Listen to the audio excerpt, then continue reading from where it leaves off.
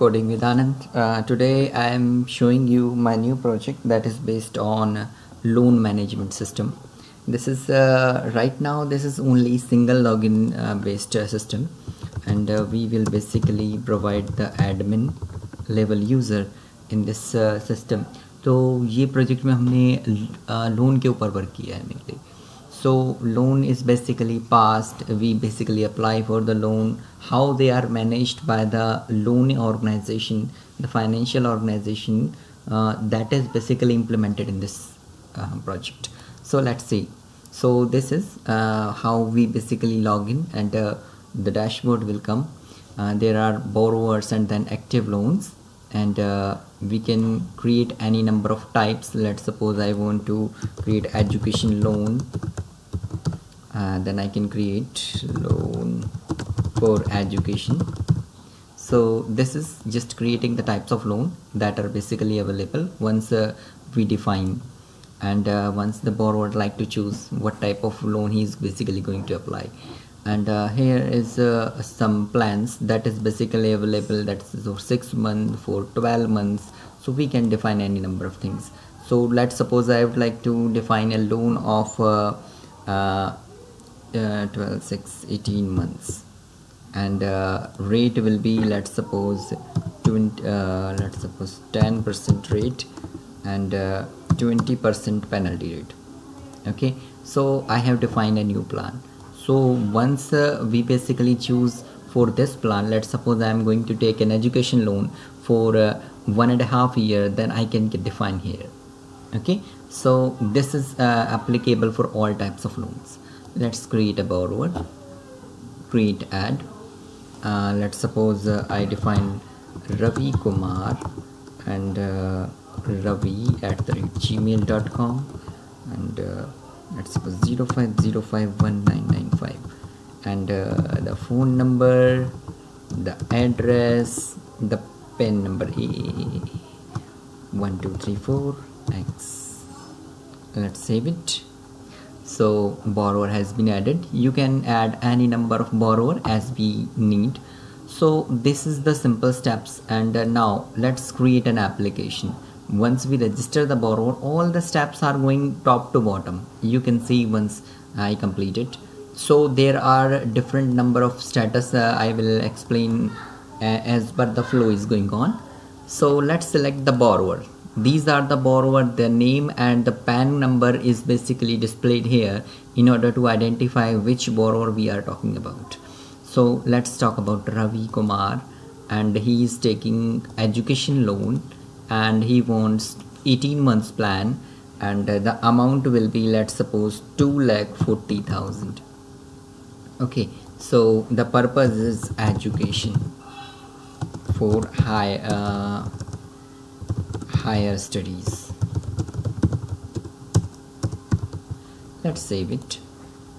So we have added this one. Here is our loan application details. The loan is right now unapproved. That means we can do nothing. Okay, so this loan is basically applied, and the top management will decide whether this loan to be approved or not. So go to approval request, because all the unapproved loans will be defined here. We can either approve or reject the loan. So let's suppose we want to approve the loan, we can approve. So once we approve the loan goes towards the approved applications. Okay, so we can see the status is going on here as well. So the loan is now approved, and the approve application is there. So this is the release loan button here. So basically once the loan is approved, then the amount is delivered to the candidate who is the borrower who is basically applied for that particular loan. Let's click on the release loan button. So if we click on OK, that means the amount will be delivered now for the borrower. So now there is nothing in this approved loan section. Now this loan application becomes a loan.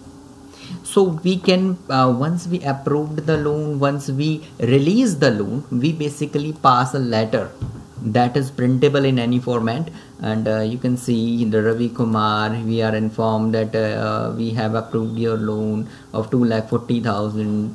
Your EMI will be 18 months, 13333 amount is there, 10%. So this is what is being written in this document, the date of approval. So this is the letter that can be given to that particular person. Okay, so we can see the details of any loan if I want to see. So the next thing is if the loan we can see as well that the EMI date is also displayed in the loan section. Look, the next date is this one. So today is 8/1 and the 9/1 is the date, the next date. This is the amount, this is the penalty rate, this is the with penalty. That means if you do not pay this amount on this day, you will have to pay 267 rupees extra for the delayed amount. So this is what we basically do. So the next step is payment section. So we need the number that is auto generated here. Let's copy it and paste it here. Okay, so this is what we basically say that the amount is basically needs to be paid once the day come, and we can pay the amount before or after the due date. If we pay before the due date, we can take it as 0, and if we pay after the due date, then it will be displayed as this one, just like this is showing. Let's save payment. And if I go to now this one, let's view the details. You can see the amount is basically displayed here. This is not the penalty amount, this is the paid amount. Okay, my mistake. This is EMI amount and this is penalty amount. Okay, that's my mistake. And let's put some Indian currency symbol notation. Let's copy it and paste it, and let's see. Fine. So this is now what we say, and when we go towards payment, sorry, we have done go reports. When we go to reports, we can see that we are able to see how many payments has been made in this loan management system today. So this is the report section. We can define the filter as well if we required that the particular report I need from one day to another day. That is not a very big issue, so we can add it. So this is my project on loan management system. If you like that project, please let me know, and if you think there's some other options can be added in this project, you can let me know. And if you are new to this channel, please subscribe, and if you like this project, if you need the code of this project, please connect to me. I will share my email ID and my contact number in the description. And thank you very much. I will connect again with the new project. Thanks for coding with Anand. Thank you.